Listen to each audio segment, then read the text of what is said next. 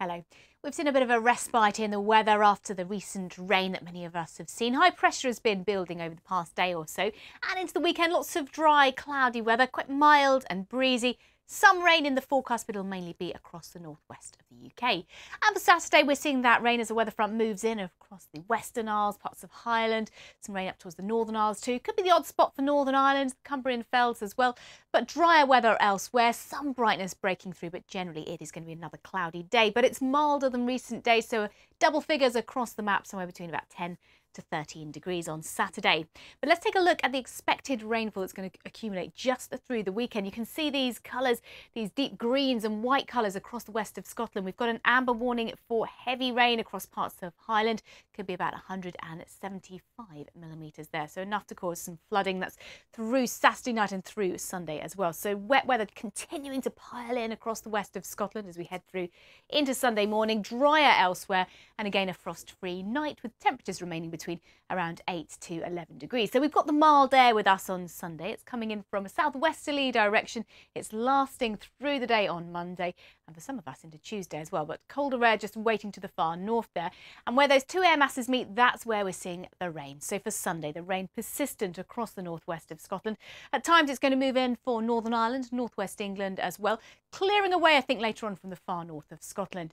But temperatures certainly on the mild side, 13, 14 degrees for many of us, a touch cooler in the far south, and also the Northern Isles. We're in the cooler air to the north of that weather front.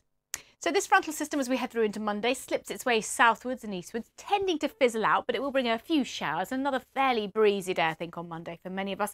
Quite a bit of cloud, the odd spot of rain around across central parts of England and Wales, possibly staying dry for the southeast of England, and eastern Scotland too should see some dry weather with a bit of sunshine breaking through. But in general, it's mild, breezy and cloudy once again. Temperatures certainly above average, really across the map between about 10 to 13 or 14 degrees. Just a little cooler across the Northern Isles. Moving through into Tuesday now, and the next active weather front moves in from the Atlantic. That is going to bring quite a lot of wet weather, I think, for Tuesday across parts of southern and central England, Wales too, drifting gradually eastwards through the day. Really windy conditions through the English Channel. And then further showers move in on this northwesterly breeze developing across the northwest of the UK. Could even be a little bit of snow over the highest ground of Scotland, but for most of us it'll be rain. But we're back into single figures across the northern half of the UK, holding on to the milder weather down towards the south.